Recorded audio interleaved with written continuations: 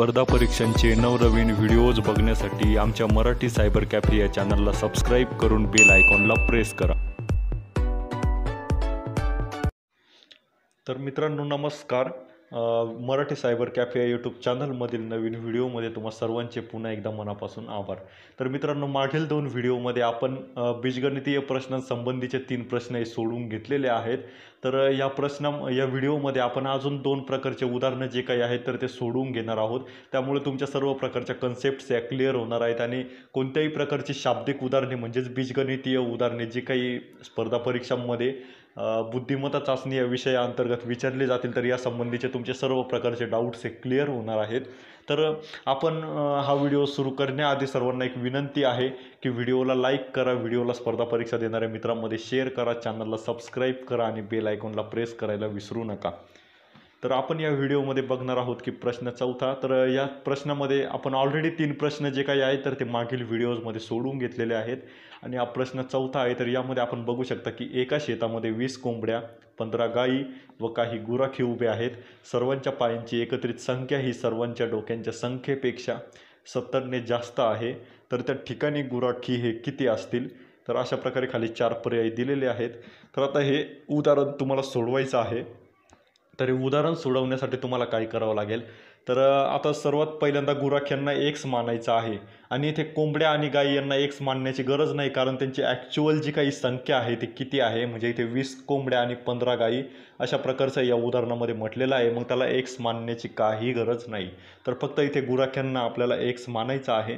त्यानंतर आपण जसं नेहमीप्रमाणे जी काही पद्धत वापरतो त्यानुसार मुद्दा बघायचा आहे। सर्वांच्या पायांची एकत्रित संख्या ही सर्वांच्या डोक्यांच्या संख्येपेक्षा 70 ने जास्त आहे, अशा प्रकारचं आपल्याला उदाहरणामध्ये दिलेलं आहे। तर आपल्याला आता करायचं काय आहे की हे बघा, सर्वांच्या पायांची संख्या आपण कशा प्रकारे काढू शकतो? तर हे बघा, आता इथे 2x + 2 × 20 + 15 × 4 अशा प्रकारचं समीकरण आलेलं आहे। आणि ते का आलेलं आहे? तर आपण गुराख्यांना एक्स मानलेलं आहे आणि गुराखी हा माणूस असल्यामुळे त्याला 2 पाय असतील, म्हणून 2x + 2 × 20। तर आता आपल्याकडे 20 ज्या काही आहेत तर त्या कोंबड्या आहेत असं उदाहरणामध्ये दिलेलं आहे। कोंबड्यांना 2 पाय असतील त्यामुळे 2 × 20 अशा प्रकारे इथे आलेलं आहे समीकरणात। आणि गायी ज्या आहेत तर त्या 15 गायी दिलेल्या आहेत आणि गायींना 4 पाय असतात। तर आपलं जे समीकरण तयार होतं तर ते 2x + 2 × 20 + 15 × 4 अशा प्रकारचं समीकरण एक हे तयार होणार आहे। तर आता सर्वांच्या डोक्यांची संख्या किती? तर x + 20 + 25 अशा प्रकारचं आपलं हे समीकरण 2 तयार झालेलं आहे। आणि ते समीकरण 2 हे फक्त x + 20 + 15 का झालेलं आहे? तर याला कशानेही गुणाकार करण्याची गरज पडलेली नाही, कारण x हा गुराखी आहे। गुराख्याला एकच डोकं असतं, त्यामुळे x + 20 या आपल्या कोंबड्या आहेत आणि 15 या आपल्या गायी आहेत, पण सर्वांना एक डोकं असल्यामुळे x + 20 + 15 अशा प्रकारे आपलं समीकरण 2 हे तयार झालेलं आहे। त्यानंतर दिलेल्या मुद्द्यावरून समीकरण 1 चे समीकरण 2शी बरोबरी करू। तर त्यांनी मुद्दा काय दिलेला आहे? सर्वांच्या पायांची एकत्रित संख्या ही सर्वांच्या डोक्याच्या संख्येपेक्षा 70 ने जास्त आहे, म्हणजे समीकरण 2 हे समीकरण 1 पेक्षा 70 ने जास्त आहे। तर अशा प्रकारे आपण इथे त्या समीकरणांची बरोबरी केलेली आहे आणि आपण ज्या पद्धतीने सोडवत जातो तर सोडवत गेल्यानंतर आपल्याला फायनली इथे x = 5 तर अशा प्रकारे उत्तर हे मिळणार आहे। तुम्ही स्क्रीनवर बघू शकता की हे उदाहरण कशा प्रकारे सोडवलेलं आहे आणि त्यासाठी जे काही असणारे गुराख्य आहेत तर ते 5 आहेत आणि आपलं उत्तर जे काही आहे पर्याय क्रमांक 4, 5 हे उत्तर आपलं बरोबर आहे। आणि आपण एक सर्वात शेवटचा प्रश्न बघूया की एका ठिकाणी काही 4 चाकी व काही 3 चाकी वाहने ही उभी आहेत आणि त्या उभ्या असलेल्या वाहनांपैकी प्रत्येक वाहनासोबत 2 माणसे आहेत आणि सर्व वाहनांच्या चाकांची एकूण संख्या ही 83 आहे आणि माणसांची संख्या 46 आहे। तर 3 चाकी व 4 चाकी वाहने अनुक्रमे किती आहेत? तर आता आपण हे उदाहरण कसं सोडवणार आहोत? तर आपण त्याखाली दिलेलं आहे की समजा 4 चाकी वाहने x मानू, 3 चाकी वाहने y मानू। तर ही आपली नेहमीची पद्धत आहे मित्रांनो।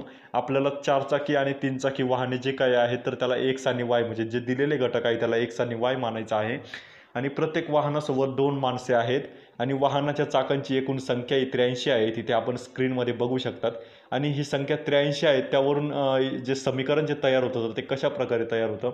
4x अधिक 3y बरोबर 83, कारण 83 ही वाहनांची संख्या आहे आणि 4x म्हणजे जे काही 4 चाकी वाहने आहेत त्याला 4 चाके असतील आणि y म्हणजे 3 चाकी वाहने तर त्याला 3 चाके असतील, म्हणून 4x अधिक 3y बरोबर 83 अशा प्रकारचं समीकरण तयार झालेलं आहे। आणि वाहनांची एकूण संख्या तर ती माणसांच्या संख्येपेक्षा निम्मी आहे, कारण असं आपल्याला उदाहरणामध्ये दिलेलं आहे की वाहनांची संख्या म्हणजे प्रत्येक वाहनासोबत 2 माणसे आहेत। तर अशा प्रकारे आपण वाहनांच्या संख्येला 2ने भागले असता आपल्याला जे काही माणसांच्या संख्येला 2ने भागले असता आपल्याला वाहनांची संख्या इथे मिळणार आहे आणि ती आपल्याला मिळालेली आहे। तर त्यानंतर आपण खाली जे काही समीकरण 2 तयार झालेलं आहे तर ते बघू शकता, x अधिक y बरोबर 23। तर अशा प्रकारे समीकरण 2 तयार झालेलं आहे। आणि आता आपल्याला करायचं काय आहे की समीकरण 1 मधून समीकरण 2 हे वजा करायचं आहे आणि समीकरण 1 मधून समीकरण 2 हे वजा करण्यासाठी आपल्याला समीकरण 2 जे काही आहे तर त्याचा एक सहगुणक आपल्याला समीकरण 1च्या x किंवा yच्या सहगुणकासारखा करण्यासाठी आपल्याला कोणत्या तरी एका संख्येने त्याला गुणायचं आहे। तर आपण समीकरण 2ला आपण 4ने गुणूया आणि 4ने गुणल्यानंतर 4x अधिक 4y बरोबर 92 हे आपलं समीकरण 3 तयार झालेलं आहे। तर आता आपल्याला काय करायचं आहे की समीकरण 1 मधून समीकरण 3 हे वजा करायचं आहे आणि समीकरण 1 मधून समीकरण 3 वजा केल्यानंतर तुम्ही इथे स्क्रीनवर बघू शकता की y बरोबर 9 अशा प्रकारचं हे उत्तर आपल्याला आलेलं आहे। आणि y बरोबर 9 ही किंमत समीकरण 2 मध्ये ठेवा किंवा कोणत्याही प्रकारच्या समीकरणामध्ये ठेवा, आपल्याला x ची किंमत जी मिळणार आहे तर ती आपल्याला x मिळालेली आहे।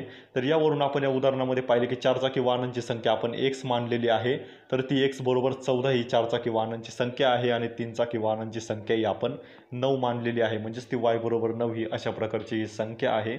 आणि जे काही उत्तर जे आपल्याला मिळालेलं आहे तर ते उत्तर आहे पर्याय क्रमांक 2 14,9। तर अशा प्रकारे मित्रांनो आपण यात व्हिडिओच्या 3 भागांमध्ये बघितले की बीजगणितीय प्रश्न जे काही आपल्याला स्पर्धा परीक्षांमध्ये विचारले जातात तर त्या संबंधीचे प्रश्न हे कशा प्रकारे सोडवायचे। आणि एका गोष्टीबद्दल एक खत व्यक्त करतो की आम्ही ब्लॅक बोर्डवर आणि व्हाईट बोर्डवर मार्कर पेनने सॉल्व करतानाचे व्हिडिओ आम्हाला रेकॉर्ड करून चॅनलवर टाकायचे होते, परंतु लॉकडाऊनमुळे ते मटेरियल अवेलेबल न झाल्यामुळे आम्ही PDF स्वरूपात जे काही प्रश्न आहेत तर ते तुमच्यापर्यंत घेऊन येण्याचा प्रयत्न केलेला आहे। आणि तुम्हाला ही PDF जर हवी असेल तर आमच्या टेलिग्राम चॅनलला जरूर फॉलो करा। टेलिग्राम चॅनलवर ही PDF टाकलेली आहे, ती तुम्हाला तिथून डाउनलोड करता येईल। टेलिग्राम चॅनलची लिंक ही डिस्क्रिप्शनमध्ये दिलेली आहे। आमच्या चॅनलला सबस्क्राईब करा, बेल आयकॉनला प्रेस करा आणि हा व्हिडिओ स्पर्धा परीक्षा देणाऱ्या मित्रांमध्ये शेअर करायला विसरू नका। आणि आमचा व्हिडिओ बघितल्याबद्दल सर्व मित्रांचे पुन्हा एकदा मनापासून आभार।